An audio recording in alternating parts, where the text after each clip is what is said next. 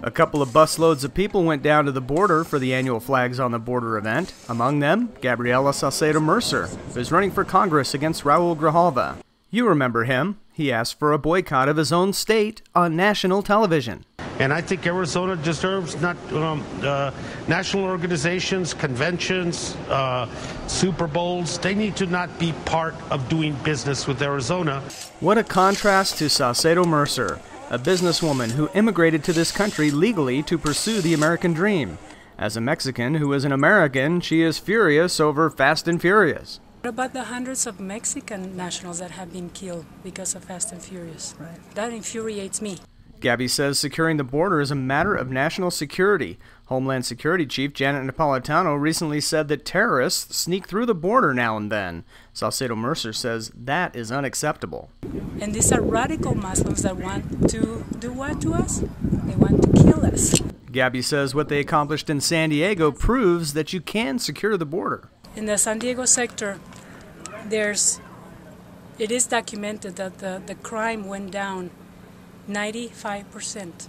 Not only is a secure border important for the safety of Americans, but stopping illegal activity at the border protects those that are being smuggled across the border. I wonder where the human rights people are in all of this argument. Don't they know that lots of those people that cross the border illegally, especially females and children, they get raped, they get abused. The males are put in this, they call them halfway houses.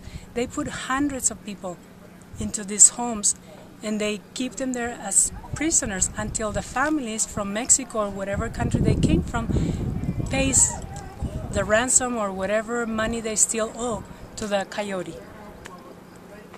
Human smuggling. Where are the human rights advocates?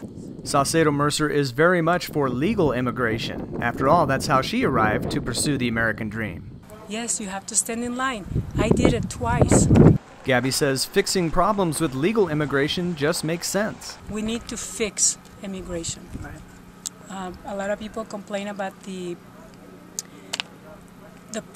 process is too long. Well, let's fix it. Grijalva's had 10 years to fix all of these things, and yet the problems are getting worse.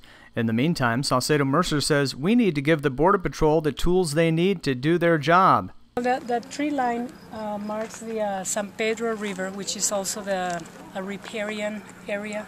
There's a bunch of birds that migrate from Mexico, and they go back and forth.